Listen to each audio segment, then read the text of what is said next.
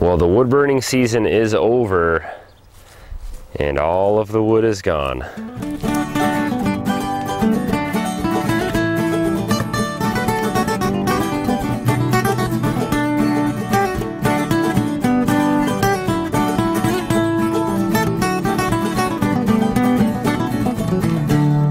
Alright, so how much wood did we actually burn with the outdoor wood burner? And we'll go through that, and then let's talk a little bit about the season and what the plans are for next year. So this whole area here, if you remember, was stacked. A face cord of wood is 8 feet long by 4 feet high, and I think it's 2 feet wide. That's a face cord, if I'm correct on that. And this whole area here is about 13 by 12, something like that. I had wood stacked 6, 7, 8 feet tall in this area here. Very similar back here. I had this whole area stacked out to about right here with real big, big stack of wood. It was about 6 feet tall. And about 10, 12, 13 feet long that way. I had a whole kinds of wood out here, real big logs that was split, or that wasn't split, sorry, was stacked over here. A huge pile of maple stacked over here as well. That was probably about another 6 face cords of wood. And then I had this stacked up all along here, all the way out to the end, or all the way out further here, which was another 3 or 4 face cords of wood. I probably had, out here in this area, I probably had about 15 to 16, let's just stay on the safe side. Let's just say I had 15 cords of wood out here. I ran out about the end of January, and I probably burned twice that, another double of what I had originally started with. So probably pretty close to estimating 30 cords of wood that we burned. On top of all the wood that we burned this year, about 30 face cords of wood, I also ran the propane furnace for a few weeks in February because I had run out of wood. Life was happening, other things were going on, maple syrup and things like that, and I wasn't able to keep up with it. So I ran the propane furnace for a few weeks also, and got it stack built back up, and then fired this back up again. I have stopped using it here in April, a little bit early actually. We've been running the furnace at night when we've needed it, the propane furnace again.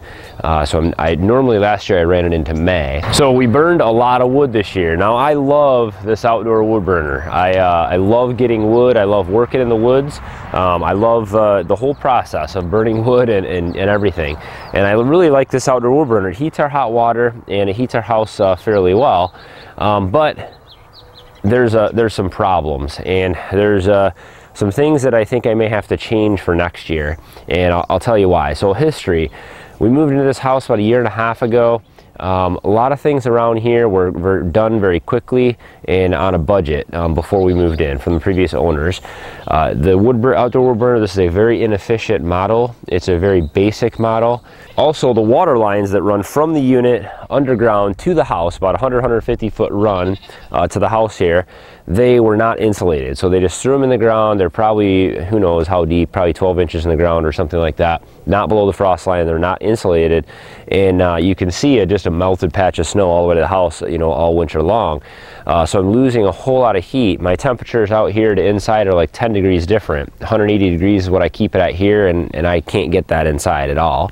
So another issue is that the actual forced air system in the house is a complete disaster. It's a very old furnace. There was additions put on the house. The furnace is at one end, and the ductwork goes into the attic. It's not insulated in the attic, so it's exposed to cold air. It goes down into the addition. It's really long. It's not sized properly. There's actually sections of ductwork in the attic that are apart, where air is being sucked in from the attic into the system. It's a complete disaster. There's a lot of things that are kind of working against me here. So I'm really contemplating retiring this wood burner next year for a few reasons. Number one, in order to get this thing to run properly where I'm not just wasting my time getting wood, I need to put a lot of money into it. It's about $800 to $1,000 to redo the lines, insulated lines to the house. It'd probably be another $1,000 to fix the furnace and ductwork and other things there.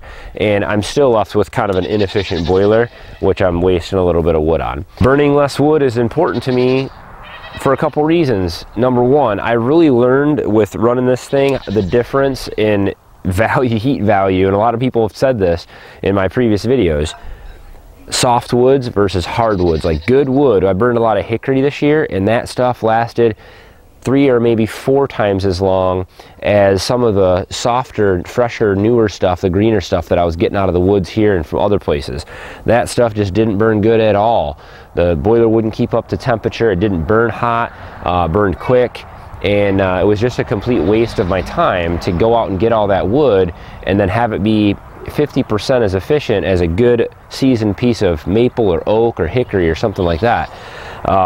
I don't have a lot of hardwoods on my property, which means that I have to go get all that good wood from somewhere else, which means that I have to invest in a trailer. I've been borrowing one. I can't do that forever. And there's more equipment investments that I need to make to haul wood to our property every year.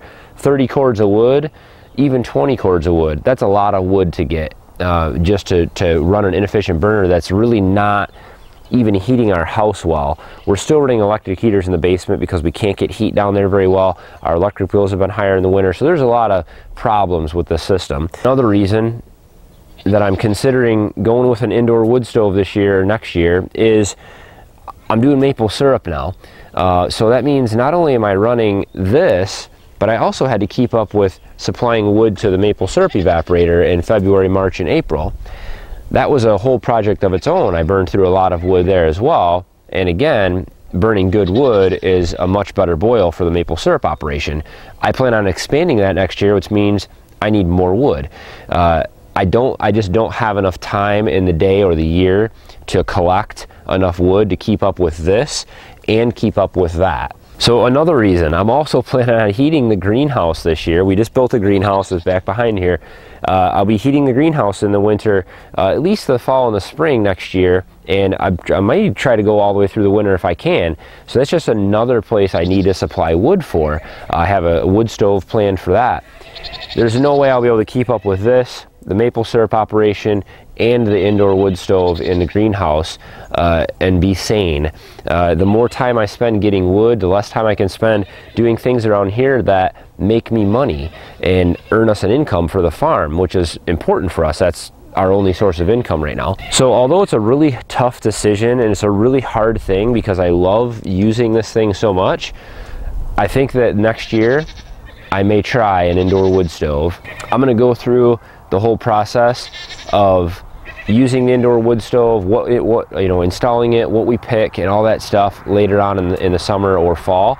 And I'm gonna go through and do the pros and cons, because there are definitely cons of having the indoor wood stove. It's not gonna heat our hot water. It's going to require me bringing in wood every day, bringing wood into the house and all the mess that kind of comes along with that. And there's most likely a higher insurance cost. The advantage of the indoor stove is that it burns far, far less wood. Our house is really designed very well for that type of heat. I'm also gonna save a lot of electricity. I don't need to run the furnace blower all the time.